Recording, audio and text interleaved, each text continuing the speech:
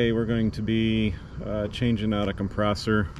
I haven't changed out a compressor in about 15 years. So this should be interesting. Stay tuned, you don't want to miss it.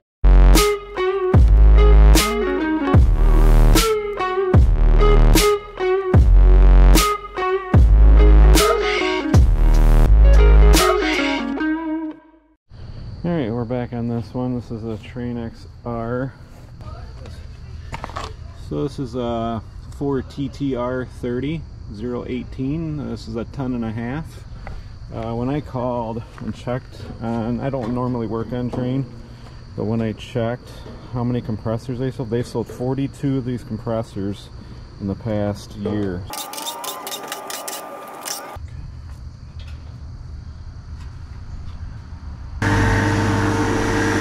I'm going to basically weigh in what we're taking out so I know exactly what to put back in.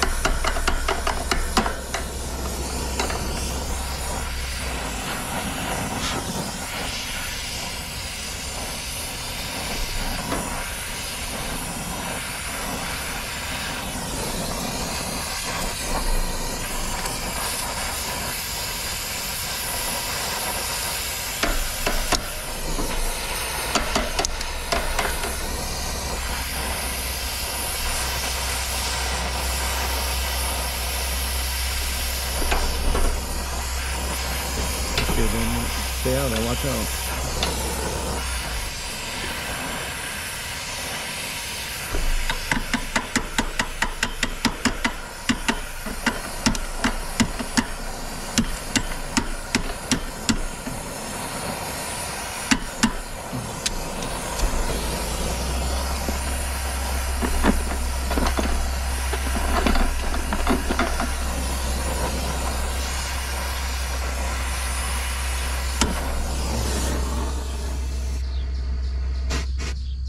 There, just like riding a bike. Yeah, like I said, it's been about 15 years since I've replaced a compressor, so it's a compressor removal tool 2000.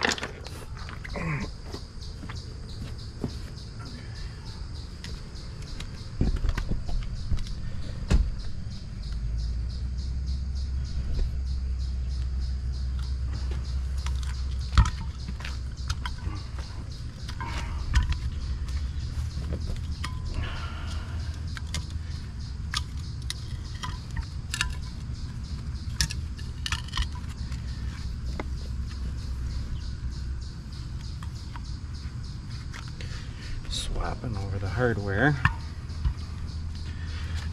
Oh.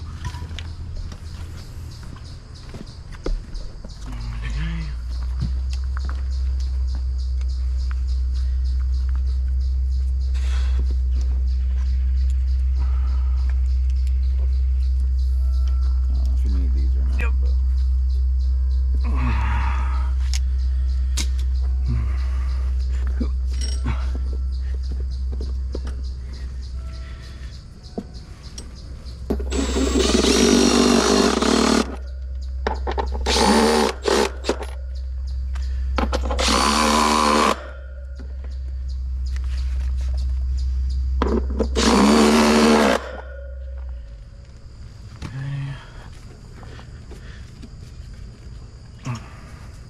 That.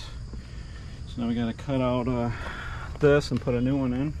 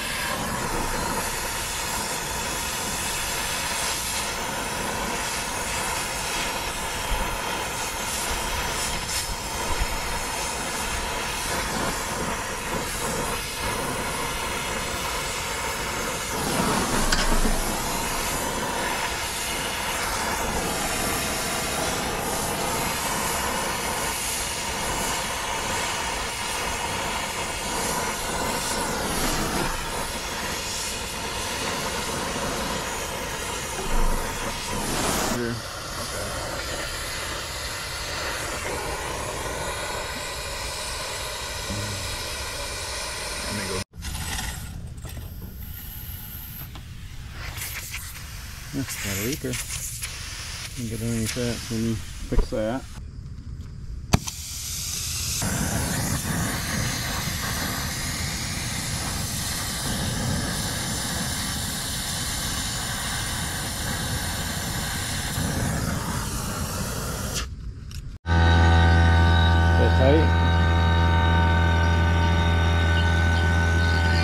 Alright, so we got the gas ballast open, which saves on the oil, and we're pulling down.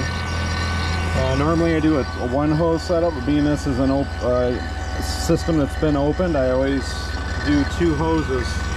I got a hose on my suction side and liquid side.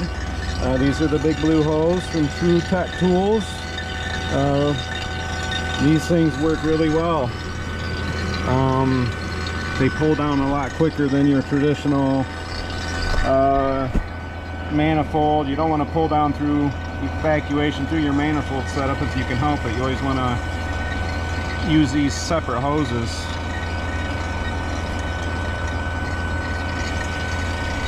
So once that reaches about 1,000, I will open up the ballast or close it and let it pull down. So now that we know we don't have any leaks here, I'm going to put my plug back on and then put the fan back on, wire everything up, and we wait.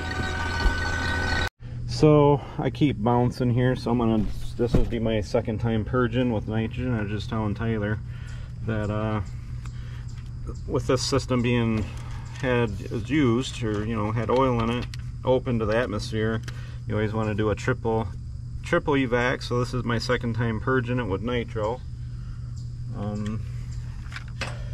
Got to do that to get all the extra moisture out so you can pull into a deeper vac.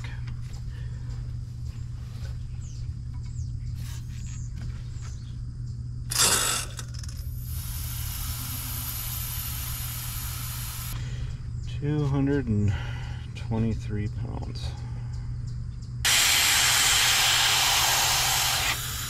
See that little bit of oil left in there, and that will mess up your readings.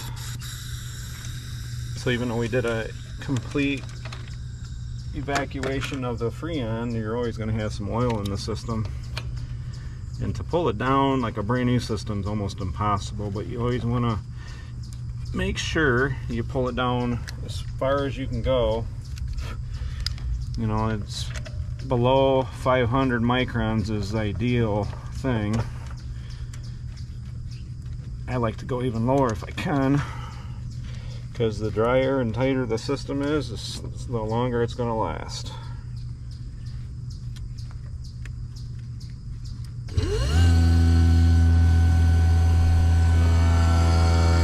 And we wait.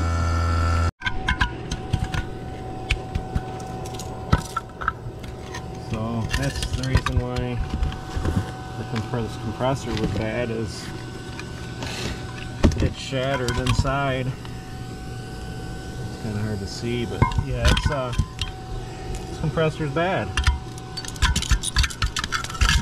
Yep, she is toast. In pieces. I thought it was a piece of braze or something, but it was actually a piece of the compressor that just broke apart inside. So where are these made at?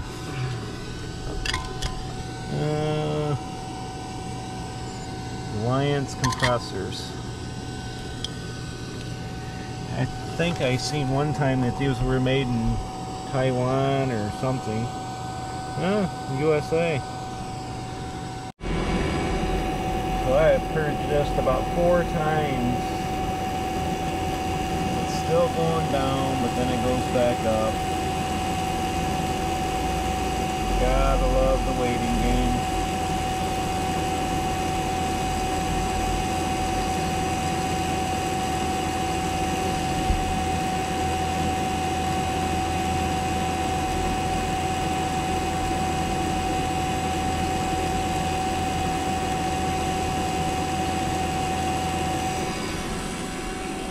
Yep, gotta love the waiting game, right, Tyler?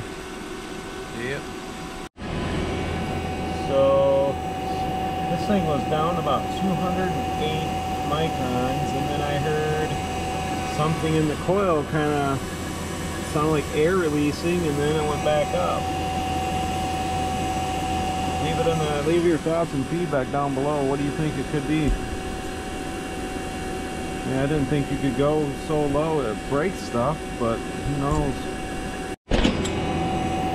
So I was just talking to Tyler, and I'm thinking what just happened is there was a pocket of oil or something in the system, and after that we were down like 208 microns, and it must have gave away, and that's what, because it was going up, the numbers would go up and then it would go back down, and I'm thinking that's what it was, is it was that little pocket of oil must have finally gave away, thank goodness, because it's dropping pretty good now.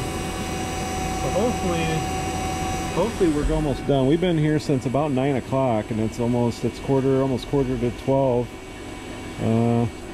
September 22nd. So hopefully we'll be done here in just a bit.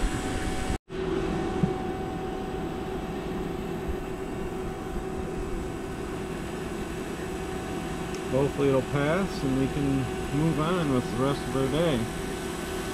It's flaming pretty good though.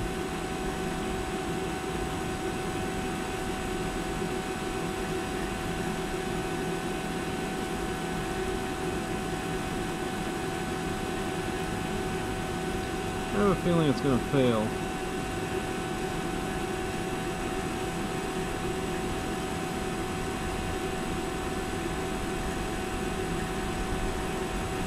Raising back up again?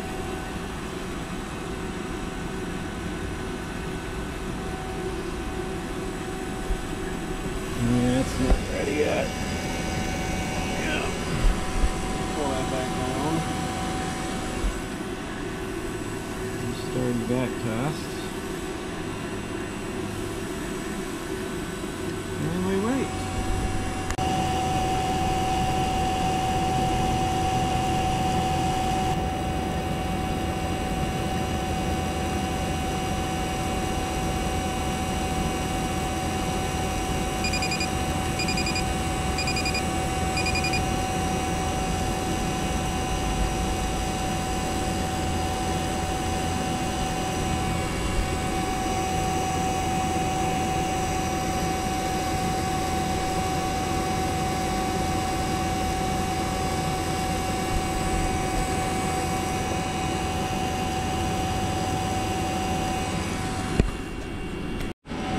So I changed things up again. I did my old way of putting the Schrader core back in, pulling off the suction side, and it's dropping. Not super fast, but it's dropping. Like I said, you can't rush the process. It has to be done correctly. Sorry, I haven't been posting too much. I've been extremely busy. It's been taking a toll on me. As far as doing videos and working, and I mean, we've been doing 2 to 3 changeouts a day, Corey, myself, and Tyler, and we still have plenty more to do. We're about a month and a half out with work. Very blessed, so just letting you guys know I haven't forgot about anybody. It's just been busy, and come home at night, I'm tired. I don't feel like editing those videos, but I'm gonna start back up again. So, well, after a long time we finally got it to pass, so now it's time to charge everything with, got it on the new JobLink scale, the SR47. I'm gonna tear, I'm gonna put about just under 5 pounds of Freon in this. So what I'm gonna do, just like I've always done, I'm going to open this up, and then I'm going to take this off as I open it so it doesn't let any atmospheric pressure into this.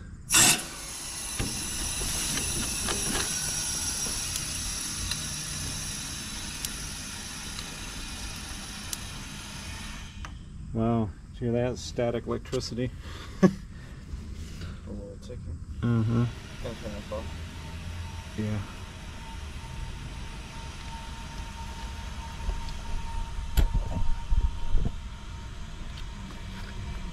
Alright, hopefully in a few minutes we'll turn this thing on.